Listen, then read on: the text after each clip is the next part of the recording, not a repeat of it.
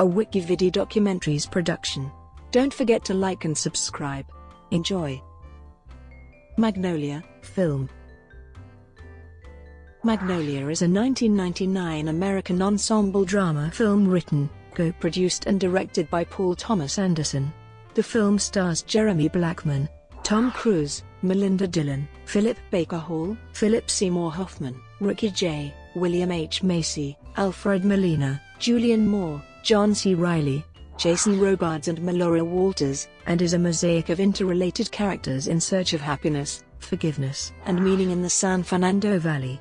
Magnolia received positive reviews, with critics praising its acting, direction, storytelling, ambition, and its soundtrack, largely consisting of Aimee Mann songs. However, some deemed it overlong and melodramatic. Of the ensemble cast, Tom Cruise was nominated for Best Supporting Actor at the 72nd Academy Awards, and won the award in that category at the Golden Globes of 2000. The film also won the Golden Bear at the Berlin International Film Festival. It was Robards' final feature film. Plot. The narrator recounts 3 instances of incredible coincidences and suggests that forces greater than chance play important roles in life. Police officer Jim Curring investigates a disturbance at a woman's apartment, finding a body in a closet. Dixon, a neighborhood boy, tries to tell him who committed the murder, but Jim is dismissive. Jim goes to the apartment of Claudia Wilson. Claudia's neighbors called the police after she had an argument with her estranged father. Children's game show host Jimmy Gator, and then blasted music while snorting cocaine. Unaware of her addiction, Jim is attracted to her and prolongs the visit. He asks her on a date that night. She says yes. Jimmy hosts a long-running quiz show called What Do Kids Know? And is dying of cancer. He has only a few months to live. That night the newest child prodigy on the show, Stanley Spector, takes the lead as the show begins. He is hounded by his father for the prize money and demeaned by the surrounding adults, who refuse to let him use the bathroom during a commercial break. When the show resumes, he wets himself and freezes, humiliated when everyone realizes what happened. As the show continues, an inebriated Jimmy sickens, and he orders the show to go on after he collapses on stage. But after Stanley's father berates him for freezing on air, Stanley refuses to return for the final round. Donnie Smith, a former What Do Kids Know? champion, watches the show from a bar. Donnie's parents spent the money he won as a child. A lightning strike has damaged his mental capacity, and he has just been fired from his job at Solomon & Solomon, an electronics store, due to chronic lateness and poor sales. He is obsessed with getting oral surgery.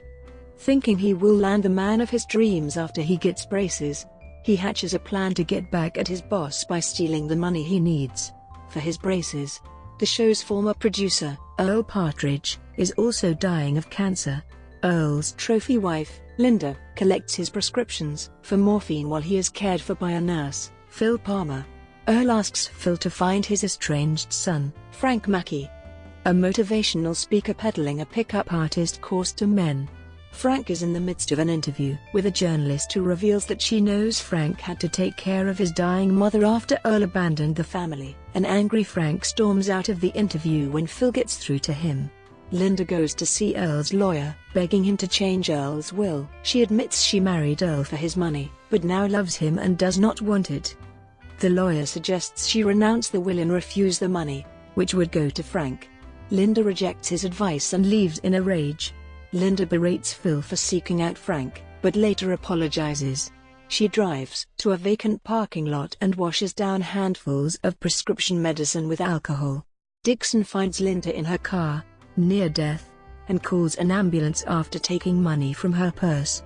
Before his date with Claudia, Jim takes fire during a pursuit and loses his gun. When he meets Claudia, they promise to be honest with each other, so he confesses his ineptitude as a cop and admits he has not been on a date since he was divorced 3 years earlier. Claudia says he will hate her because of her problems, but Jim assures her that her past does not matter.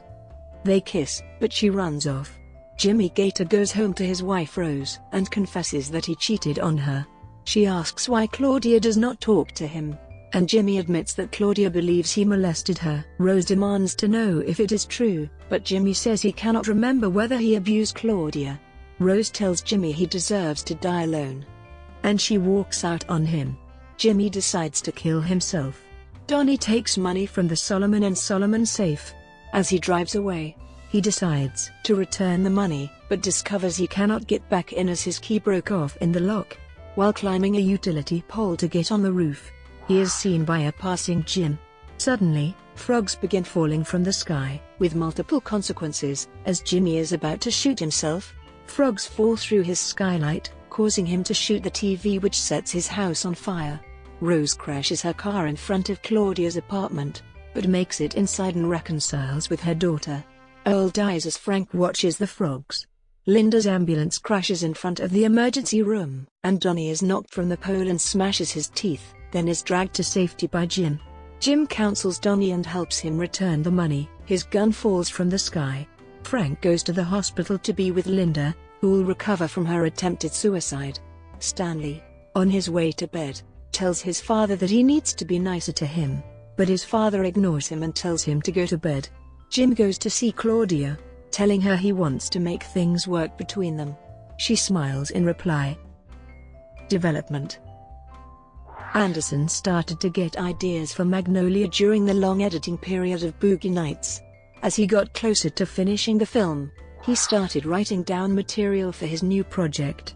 After the critical and financial success of Boogie Nights, New Line Cinema, who backed that film, told Anderson that he could do whatever he wanted, and the filmmaker realized that, "I was in a position I will never ever be in again."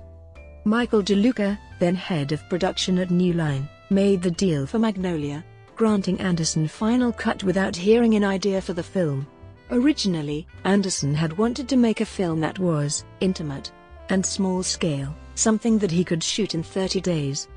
He had the title of Magnolia in his head before he wrote the script. As he started writing, the script kept blossoming, and he realized that there were many actors he wanted to write for, and then decided to put an epic spin on topics that don't necessarily get the epic treatment. He wanted to make the epic the all-time great San Fernando Valley movie.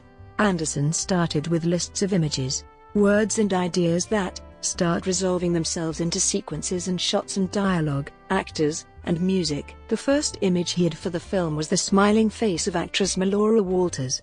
The next image that came to him was of Philip Baker Hall as her father. Anderson imagined Hall walking up the steps of Walters' apartment and having an intense confrontation with her. Anderson also did research on the magnolia tree and discovered a concept that eating the tree's bark helped cure cancer. Before Anderson became a filmmaker, one of the jobs he had was as an assistant for a television game show, Quiz Kid Challenge, an experience he incorporated into the script for Magnolia. He also claimed in interviews that the film is structured somewhat like A Day in the Life by the Beatles, and it kind of builds up, note by note, then drops or recedes, then builds again. The production designers looked at films with close, tight color palettes, films that were warm, and analyzed why they did that and then applied it to Magnolia. They also wanted to evoke the colors of the magnolia flower, greens, browns and off-whites. For the section of the prologue that is set in 1911, Anderson used a hand-crank Pathé camera that would have been used at the time. Some of the actors were nervous about singing the lyrics to Mann's "Wise Up" in the film's climactic scene, and so Anderson had Moore do it first, and she set the pace and everyone else followed. Anderson and New Line reportedly had intense arguments about how to market Magnolia. He felt that the studio did not do a decent enough job on Boogie Nights and did not like the studio's poster or trailer for Magnolia. Anderson ended up designing his own poster, cut together a trailer himself, wrote the liner notes for the soundtrack album, and pushed to avoid hyping Cruise's presence in the film in favor of the ensemble cast. Even though Anderson ultimately got his way, he realized that he had to learn to fight without being a jerk. "I was a bit of a baby. At the first moment of conflict, I behaved in a slightly adolescent knee-jerk way. I just screamed."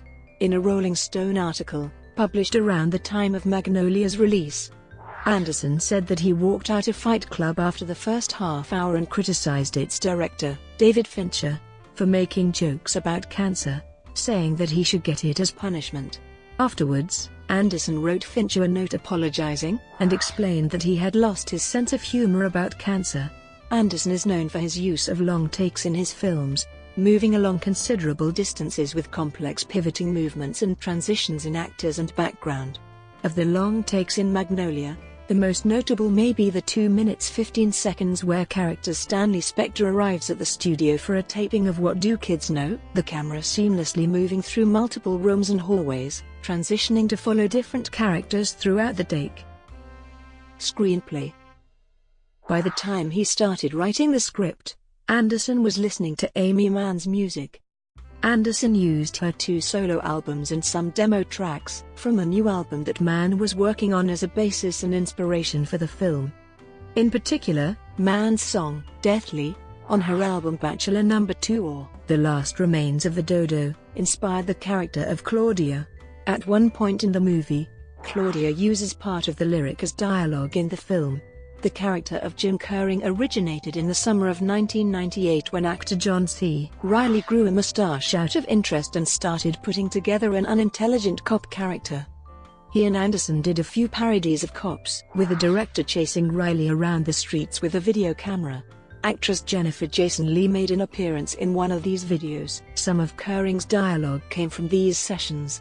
This time around, Reilly wanted to do something different and told Anderson that he was always cast as these heavies or these semi-retarded child men. Can't you give me something I can relate to, like falling in love with a girl? Anderson also wanted to make Reilly a romantic lead, because it was something different that the actor had not done before. For Philip Seymour Hoffman, Anderson wanted him to play a really simple, uncomplicated, caring character. The actor described his character as someone who really takes pride in the fact that every day he's dealing with life and death circumstances. With Julianne Moore in mind, the director wrote a role for her to play a crazed character using many pharmaceuticals.